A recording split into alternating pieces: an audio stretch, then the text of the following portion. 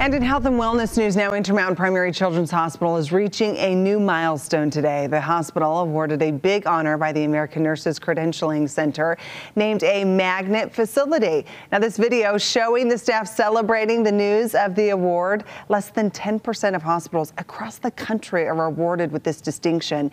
Magnet hospitals have lower death rates, shorter lengths of stay, and both patients and staff have high satisfaction rates. Primary Children's awarded with the honor in recognition of their outstanding and innovative care for children.